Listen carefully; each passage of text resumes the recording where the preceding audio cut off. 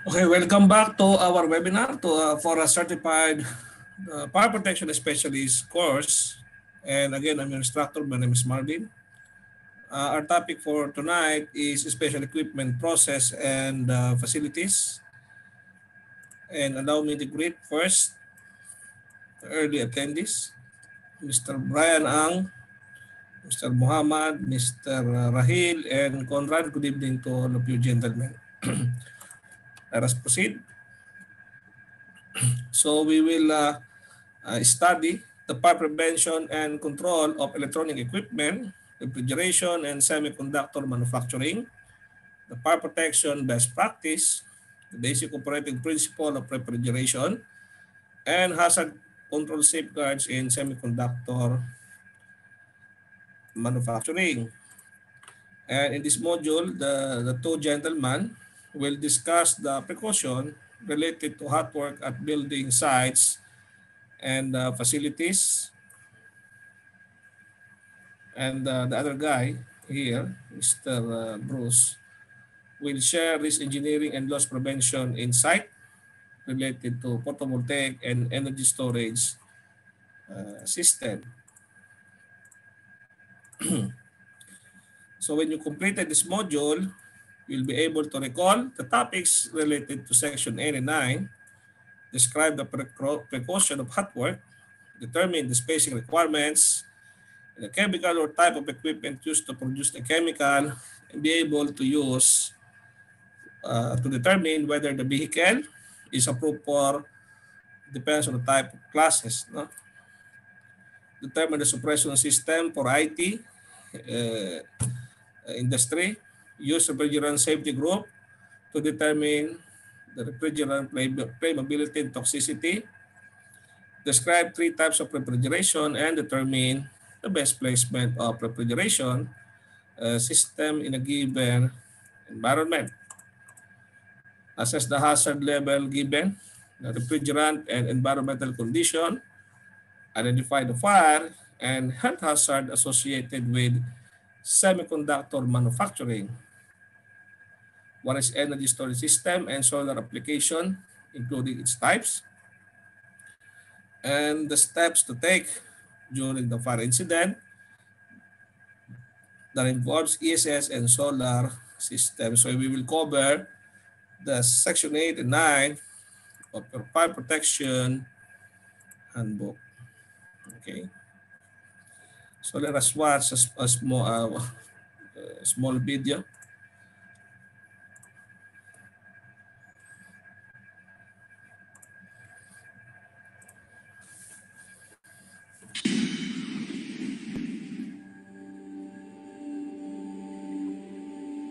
February 8th, 2017. The Packaging Corporation of America's DeRidder, Louisiana Pulp and Paper Mill. An explosion occurred during hot work activities, killing 3 contract workers and injuring 7 others. The DeRidder mill produces container board that is used in products such as boxes and cardboard displays. The container board is made from pulp produced at the facility. During the process of creating pulp, vapors are generated. These vapors, which contain water, turpentine, and various sulfur compounds, are collected and separated. To separate the vapors, they first enter a turpentine stripping column. There, most of the turpentine is removed and sent to a condenser. The remaining vapors in the stripper condense to a liquid containing mostly water, but also residual amounts of sulfur compounds and turpentine. This liquid is known as foul condensate. The foul condensate is sent from the stripping column to an approximately 100,000-gallon capacity atmospheric storage tank used to store the liquid at or close to ambient pressure. The foul condensate tank is primarily used to regulate the flow of liquid between the turpentine stripping column upstream and a downstream unit that removes the remaining sulfur components from the water. During the February 8th incident, the mill was undergoing its annual shutdown. The shutdown required mill employees and contract workers to perform maintenance, inspection, and upgrade tasks throughout the facility. One of these tasks was the repair of water piping, located above and connected to the foul condensate tank that had shifted and cracked months earlier. The repair required welding on the piping, commonly referred to as hot work. In preparation for the hot work, valves were closed leading into and out of the foul condensate tank, while 10 feet of liquid remained inside.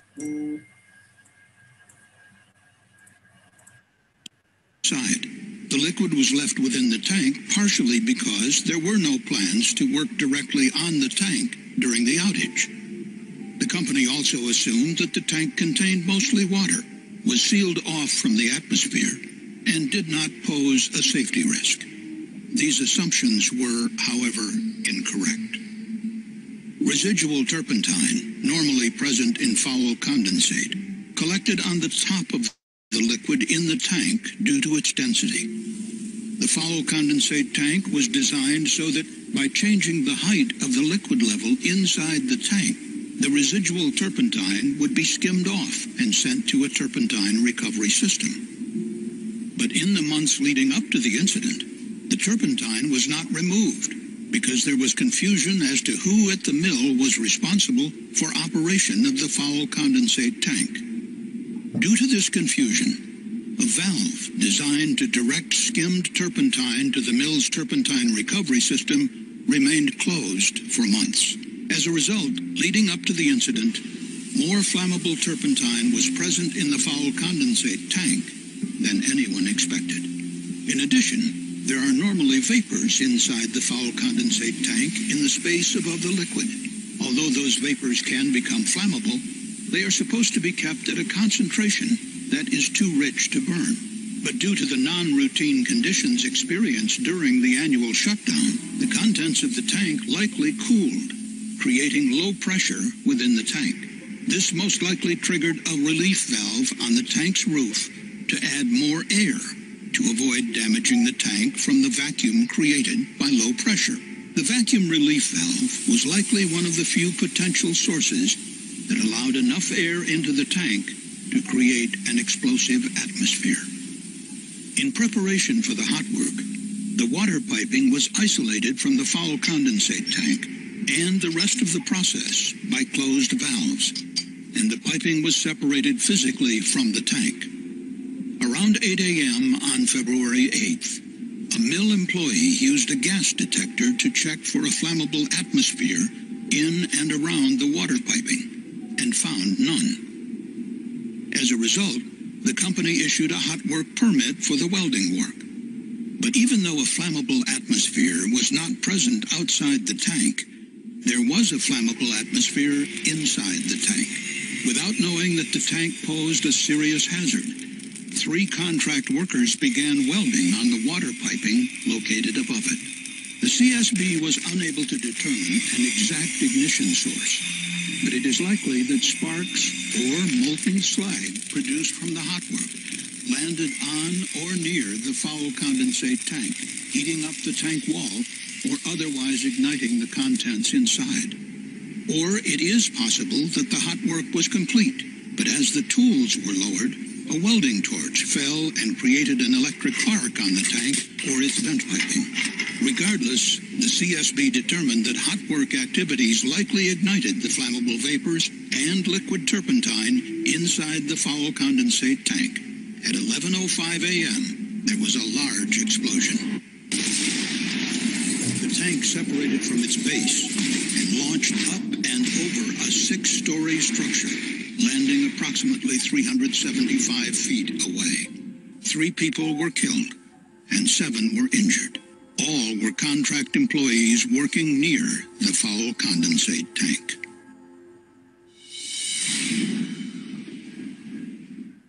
Click next to hear Guy Colonna, professional engineer and senior director at NFPA, present his observations of what you've just witnessed, as well as guidance on hot work best practices.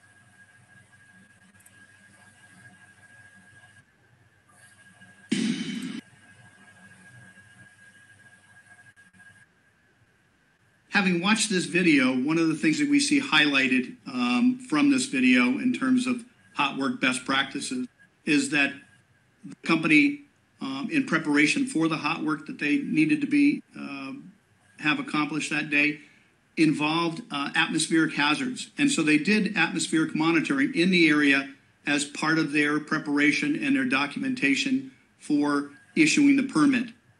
One aspect with respect to atmospheric hazards is that they are changeable. There is potential that hazards that the concentrations don't exist throughout the course of the work, and so it is better practice perhaps to consider continuous monitoring of atmospheric hazards. So as we look further in terms of the investigation and the information that the Chemical Safety Board has illustrated through this video, one of the other aspects that is important to not lose sight of, and that is the aspect of, as you're planning your hot work, it is important that you understand all the areas where sparks and slag can travel. So if you have high winds, they can blow greater distances horizontally. But in this instance, and any time you are doing hot work on an elevated platform, it is important to understand where the sparks and slag can be taken by gravity, because they're going to fall down. And in this instance, as illustrated in the video, the work was above that tank where the likely gases and vapors were being emitted from in terms of evaporating and possibly bringing the ignition source from the falling sparks and slag into the area where the gases and vapors were present. So in terms of the hot work activities, what this video illustrates are some practices that are sound practices with respect to preparation leading up to the permit process. But what's important and to take away from the incident is how conditions can change. And that's illustrated very clearly in terms of the atmospheric monitoring, and why I suggested that you might consider continuous monitoring anytime you're dealing with atmospheric hazards. And then the second aspect is, as part of identifying where your fuel sources are relevant to or relative to where your ignition sources are going to be, anytime you're doing work on an elevated platform, you need to make sure that you have guarded the sparks and slag from reaching a point where you might have fuel sources. And that those two items are coupled with all of the best practices in terms of hot work. When you're looking at trying to make sure that hot work isn't the ignition source for a fire, there are several things that you can do. One is consider alternatives and just don't do hot work. But if you have to do hot work, you have three alternatives. One of them is to move your hot work to an area where you don't have any hazards. The second is to ensure by distance that you have moved those fuel sources a safe distance away. And that's what gets challenging with respect to any time you're doing hot work on an elevated platform. And then the last option is to shield or protect the hot work residues from potential fuel sources. And in this instance, that might have been something that could have been done by capturing the sparks and slag where they were falling below that elevated area, and then they would not have fallen in the vicinity of the tank below. While Section 9, Chapter 6 of the FPH briefly touches on these topics, there are additional sources of hot work information and training.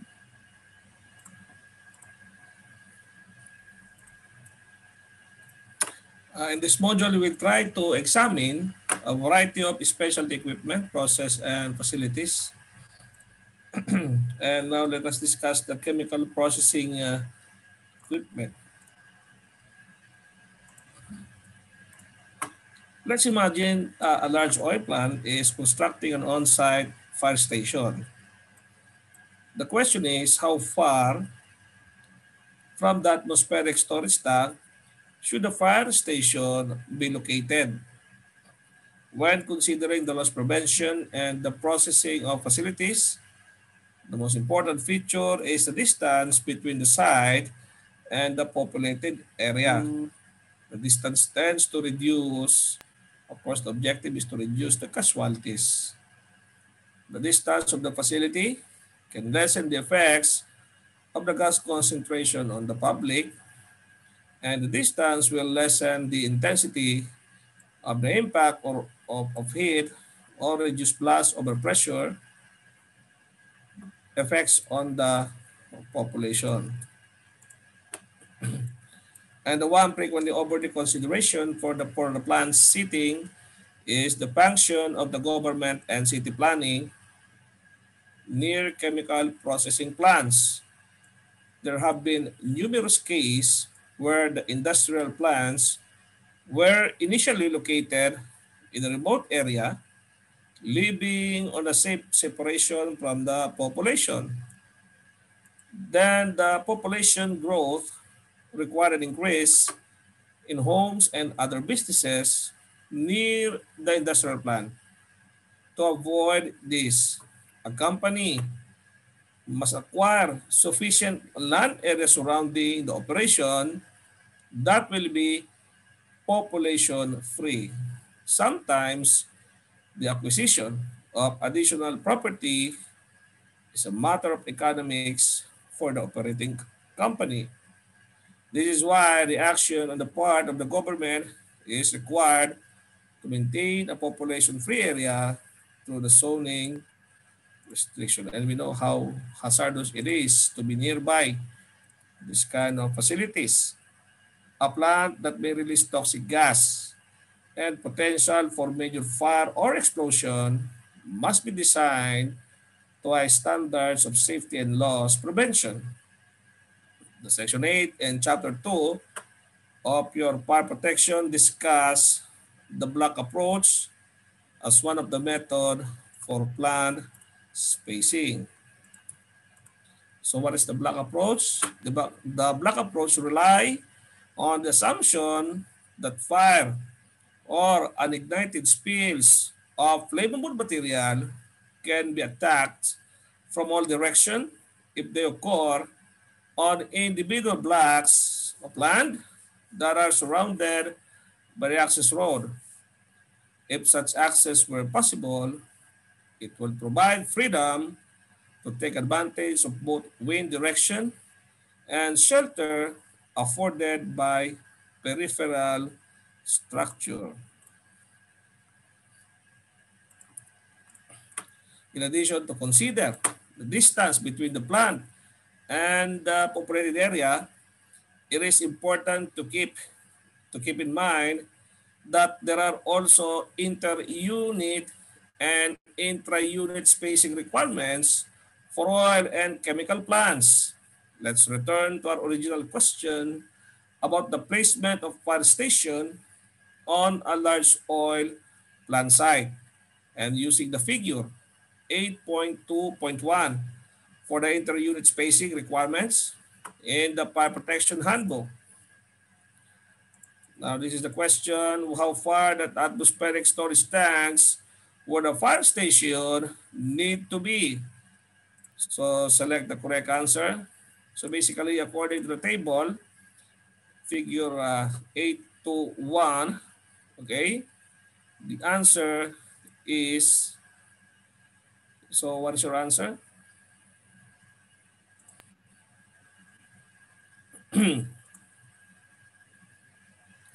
So, according to the table, it's about, yes, Mr. Rael 350. Okay, so if you see, you can see the intersection here, no? Atmospheric storage tank here, no? And here, the fire station. Okay, so this is the appropriate table, 8.2.1. Okay, so it's just a large version. Looking at intra-unit spacing requirements, what is the safe spatial distance required between emergency control and high hazard reactor? Answer. So I think you will going to use the table 8.2.2 because we are unit not on, we are looking on not inter unit, intra unit, no? So Figure 822.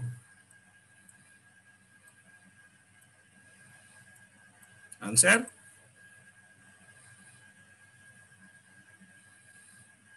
Okay, let us see. So 100 feet. Emergency control and high hazard reactor. No?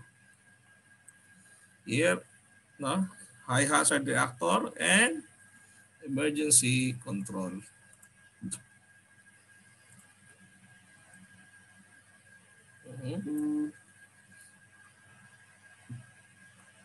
Okay.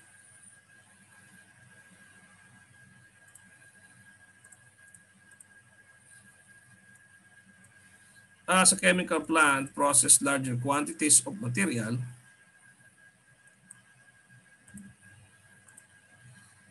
it becomes impractical to provide an ever-increasing separation of process unit.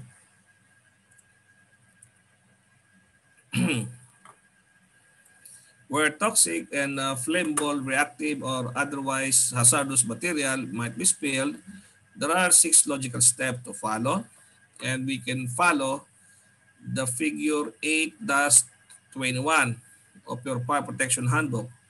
So the first one is to minimize the possibility or mitigate the possibility of the uncontrolled spills. Another is, uh, so number 2 is minimize the size. Okay. Minimize the size of possible spill. Then minimize the spread of a possible spill. Prepare alarm and evacuation plan if toxic release can occur. Control source of ignition. And provide protection for the exposed property if ignition occurs. That is our last process. And other means of loss control and the use of the spray water, either fixed sprinkler or water spray system with monitor nozzle. It is appropriate method to control the water soluble vapor from the air. And the strategy also works well for liquid that are expected to be released as a mist into the atmosphere.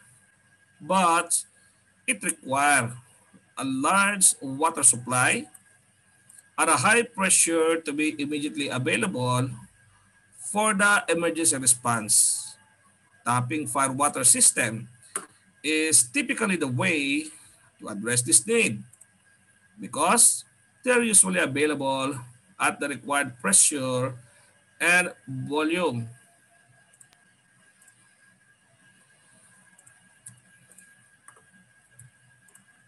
Water is not only used for vapor mitigation, but exposure protection as well. An automatic fire control and extinguishing system are the first line of defense against the fire and explosion emergency. And those systems require reliable water supply that can provide the needed pressure, flow, and duration. And again, let's check in our knowledge. The chemical plant service building need to be at what distance from the intermediate hazard process unit? Select the correct answer.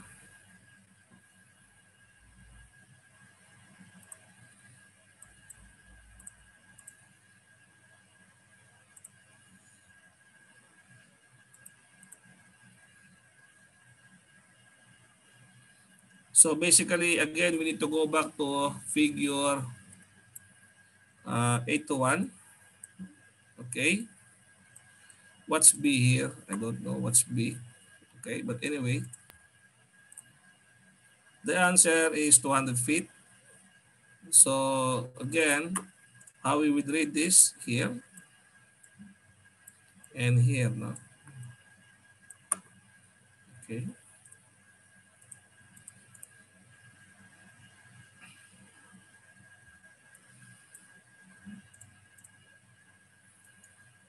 What is the storage tank spacing requirement for multiple class 2 floating and cone roof tanks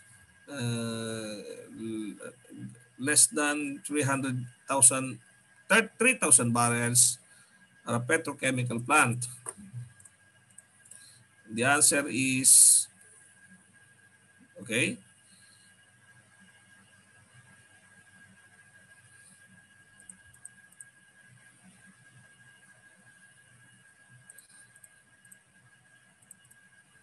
so what's the answer? So the answer here is the 0.5 feet times diameter of the largest tank, and figure 8 to 3 notes that the class 2 and 3 products, the 5 feet or 1.5 meter spacing is acceptable. That is according to figure 8.2.3 of your fire protection handbook. So you see, flooring and cone roof tanks, no, less than or no more than 3,000 barrel.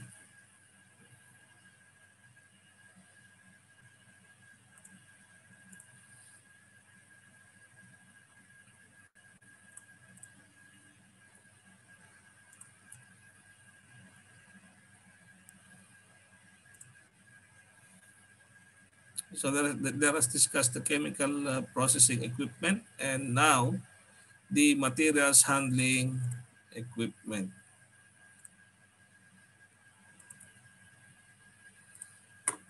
Materials handling equipment includes the powered industrial truck and automatic guided vehicles, mechanical and pneumatic stock conveying system, and crane. The Section 8 and the Chapter 3 of your fire protection handbook focus on this special type of equipment.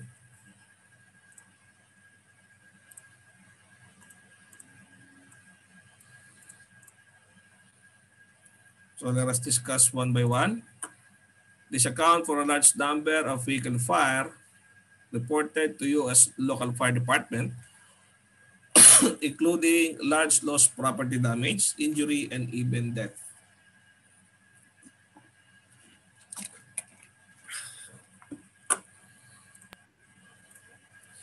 We will take a brief look at the types of equipment and the system for handling of material, the fire and explosion hazard inherent to this equipment, and some methods for protection.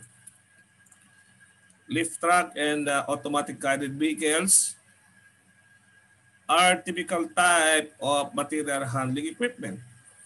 Lift truck are available in many special design to suit the many use and types of loads to be handled. The forklift and squeeze or clamp lift are the common and may be electrically propelled or use diesel, maybe gasoline, LPG or liquefied petroleum gas, or CN or compressed natural gas,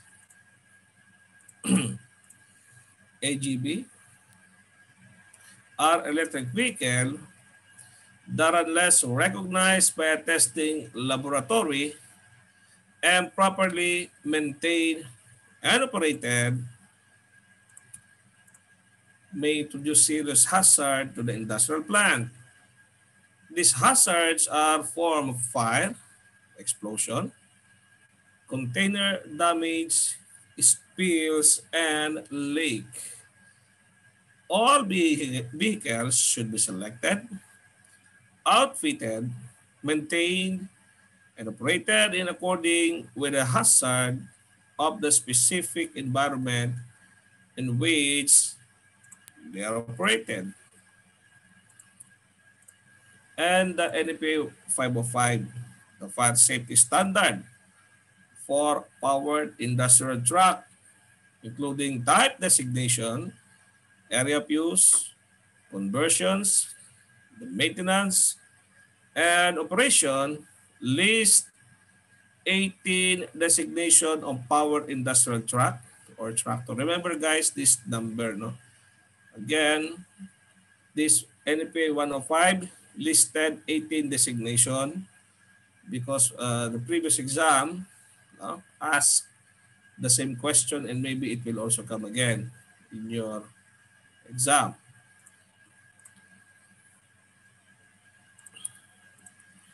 CN means compressed natural gas. D stands for diesel. E is electric. G stands for gasoline. And LP means liquefied petroleum gas. And in addition, the power types are subtyped to indicate the level of safeguards for the specific truck, determined by a recognized testing lab. Example, the type ES truck, okay, ES truck is battery power unit, meets the minimal requirements for type A units and has an additional safeguard for the electrical system to prevent emission of hazardous spark and to limit the surface temperature. The level of safeguarding determine the acceptability of a particular truck in a specific environment, in an occupancy, or in a type of occupancy. The various type of industrial truck are limited to the specific location listed in the Fire Protection Handbook, Table 8.3.1, again, of your Fire Protection Handbook. The fire and explosion can result if an approved truck types are operated in hazardous location. A potential fire source for G, which stand for gasoline, D, diesel, and CN, compressed natural gas, and liquefied petroleum gas, which stands for LP. Powered truck is fuel leak that are ignited by the hot engine, hot muffler, ignition system, and other electrical equipment or other sparks. And in addition, the potential of ignition for the hydraulic oil should be recognized.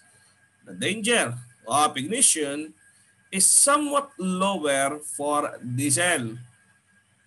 Okay, the diesel fuel truck and hydraulic oil because of a higher flash point of this liquid.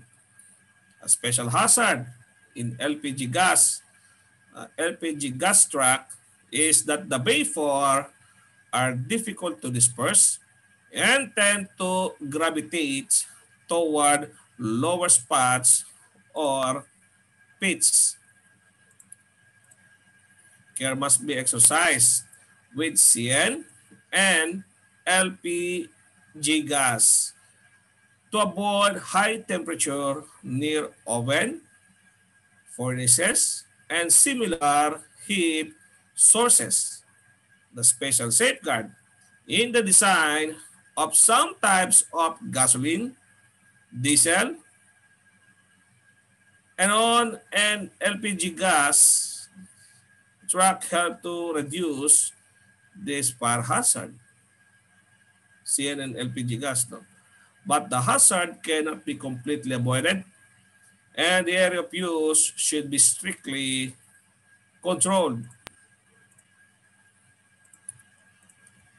To facilitate identification of truck types and their areas of use, a uniform system of marking are developed as shown on your slides.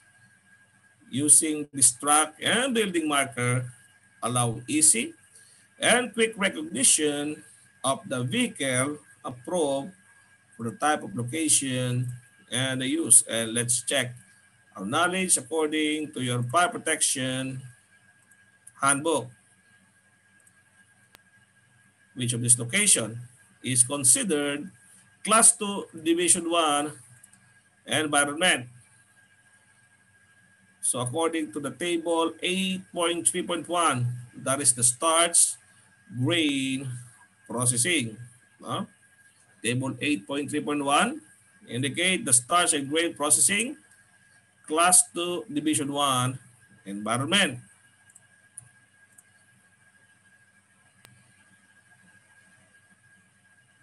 Okay. Another question. So what type of lifting equipment or truck can be able to use in this kind of facility? Again, you can go to page 8-32. Table 8.3.1 of Fire Protection Handbook. So that is, the designation is DY. Division 1 environment, diesel type DY, and electric type EX are approved vehicle.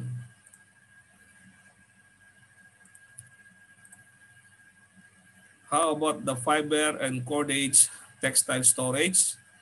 So that is Class 3 Division 2 environment.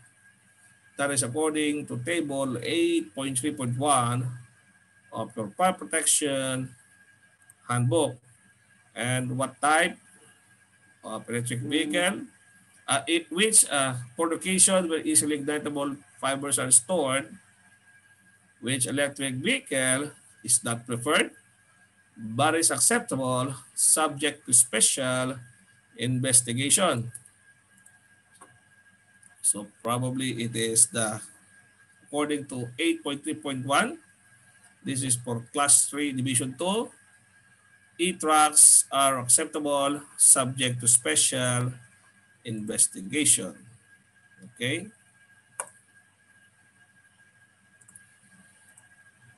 Now let us discuss the electronic equipment. Computers and other IT equipment are particularly susceptible to fire damage and accompanying heat, steam, and combustion product. Elevated temperature may even damage the IT equipment and the data in them. Electronic components and related media can vary in their failure points. Tests have shown that the permanent damage of this equipment and the data storage media can begin at the temperature above 120 degree Fahrenheit or about 49 degrees C at 125 degree Fahrenheit, 52 degree centigrade or Celsius. Magnetic tape, floppy disk, and similar materials start to lose information. Sustained temperature of 150 to 174 degree Fahrenheit or about 66 degree to 79 degree, damage to hard disk and other equipment components are apparent.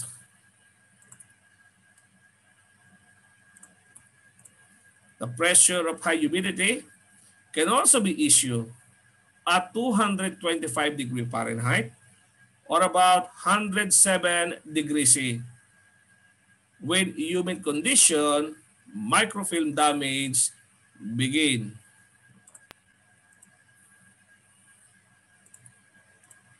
Major components tends to fail at higher temperature at about 300 degree Fahrenheit or about 176.5, 149 degree centigrade or more. The paper product can be damaged at 350 degree Fahrenheit or about 176.5 Celsius or centigrade. Finally, between 600 degree Fahrenheit and about 750 Fahrenheit, it's about 343 degrees Celsius and 399 degrees C. Polystyrene, case, and real degrade, producing flammable styrene monomer. For the evidence of this vulnerability may be seen in a high average of loss per fire in electronic equipment room fire, even when they are confined to the object of origin. The Section 8, Chapter 6 in the Fire Protection Handbook provides information about the need to protect the electronic equipment. Many systems provide suppression and protection for IT and electronic equipment. All computer rooms should be equipped with CO2 or carbon dioxide uh, portable fire extinguisher or class BC clean agent extinguisher according with NFPA 10 standard for the portable fire extinguishers. The dry chemical extinguisher should not be used. If paper or ordinary combustible are present, sufficient number of Class A pressurized water extinguishers should also be provided. The occupant need to be instructed on the proper use of the extinguisher. Remember guys, the clean agent and CO2 system leaves no residue. That's why it is the most preferable type of suppression system according to NFPA 10.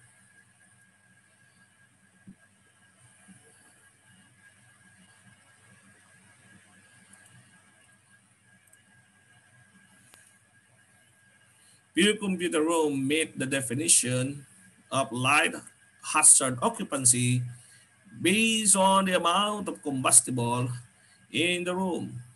In accordance with NFPA 13, the standard for the installation of the sprinkler system and automatic sprinkler protection should provide and install on a hydraulic design basis as a wet pipe or pre-action system. The special media storage arrangement could affect the sprinkler location and necessary discharge densities. Any area adjacent to the IT area that could cause exposure should also be protected with an automatic sprinkler system. As reported, the U.S. electronic equipment room fire with automatic suppression equipment, according to the research, reduced an average loss per fire by about 3/4 or about 75%. So meaning it is really an effective suppression and protection system.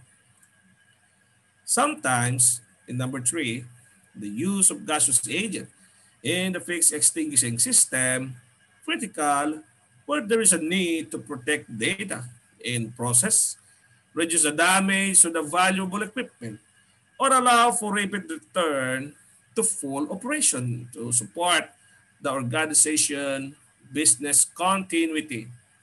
Where provided, the gaseous agent system should be designed according with NFPA 12 or the standard on a carbon dioxide extinguishing system, or most commonly in Qatar, for instance, we are using NFPA 2001, which is a standard for clean agent fire extinguishing system.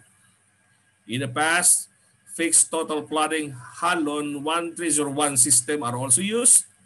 However, serious environmental concern involved with Halon 1301 and its effect on the ozone layer, consider of alternative means of protection. Replacement agent, also called clean agent, now in the market are capable of handling fire below the raised floor. Selection of substitute agent needs to include their long-term impact on the environment. Okay. Number 4, while the section 8, chapter 6 of the fire protection lists the previous three suppression system, as what we discussed earlier, NFPA 75, the standard for the fire protection of information technology equipment, now also lists another, the water mist system. This fire protection system use a verified water spray that is fast acting at reducing both the fire and ambient temperature that may decrease the damage to the sensitive data storage media. Water mist system also minimize water damage and environmentally safe because it is just a mist, just a water mist rather. Further information about the water mist system and their fire suppression characteristics, you can refer directly to the standard NPA 75. Number 5, other means of protection include the use of detection and alarm devices. The smoke detector should be installed at ceiling as well as under and raised floor system. Airflow characteristics of underfloor plenum makes many types of smoke alarm unsuitable. So be sure to employ those devices specifically, okay, designed for that purpose or intent. High sensitivity sampling type and spot detector should also be listed for the use under the high airflow condition. Alarm and detection system should also be designed and installed according to NFPA 72 or simply National Fire Alarm and Signaling Code. In reported U.S. electronic equipment room fire, there is an associated two-thirds or about 67% reduction in average fire loss where the smoke alarm equipment is present. So basically, very effective protection system uh, against potential fire, IT fire hazard. The primary purpose of emergency plan, no, we will discuss now, the procedure, no, is to prepare, since there is a plan, okay, is to prepare the key personnel to initiate the action in response to an emergency, such as power failure, severe weather condition, tornado, flood, earthquake, and so on, and whatever potential natural catastrophe.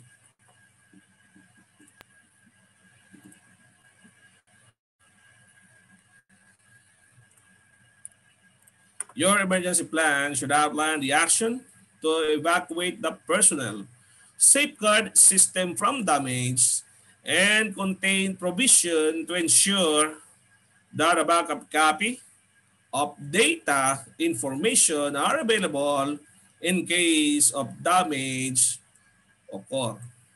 You know, part of normally part of business continuity management system is to consider backup the data through cloud, no, or cloud computing system, or the use of uh, infrastructure as a service. No? If you want to further know the details of IaaS, you can go to YouTube later. Okay, a prearranged contingency plan. Okay, should be included to relocate the operation or to provide alternative method to maintain critical function of the organization during and after the emergency. The plan normally set as the plan A. This is our primary means of mitigating the issue or potential hazard. However, if fail, we have a contingency plan in place. So plan B, considered contingency plan as plan B.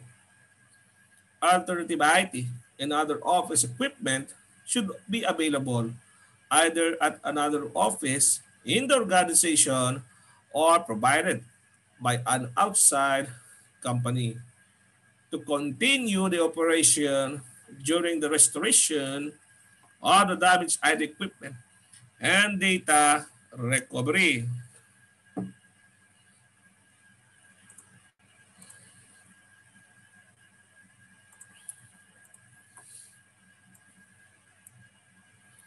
Supervisory personnel should develop and regularly review this plan and procedure. And the local fire department should be invited to visit the IT and electronic equipment and become familiar with the emergency plan. In Qatar, of course, the civil defense is the one doing this inspection for it to provide the building permit. Okay, and of course, you have to pass some sort of functionality test and integrity test of the room. No? The most important in clean engine system or IT room, that equipped with this gas suppression system is that the required concentration of those gases must be maintained in some sort of period of time. No?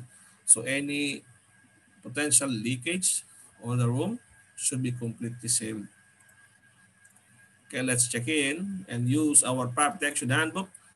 A fire investigation revealed that the source of ignition was an office machine located adjacent to the IT equipment room. If an automatic sprinkler was present, what will be the average reduction in the loss based on the existing historical data in US? This one has been discussed earlier. And according to the research, about 75% or no, three-fourths, okay, has been reduced for the potential average loss of, in our US electronic equipment room fire. Where in fire protection handbook, can you find which detection system is best suited, no, for an IT room with a raised floor?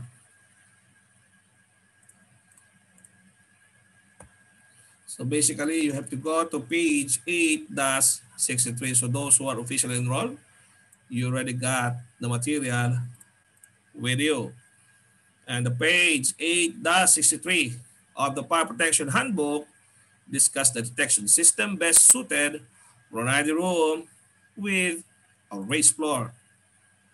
Which table in Fire Protection Handbook provides an evidence of the flame damage and high civilian injury, even when electronic equipment room fire are confined to the object of origin.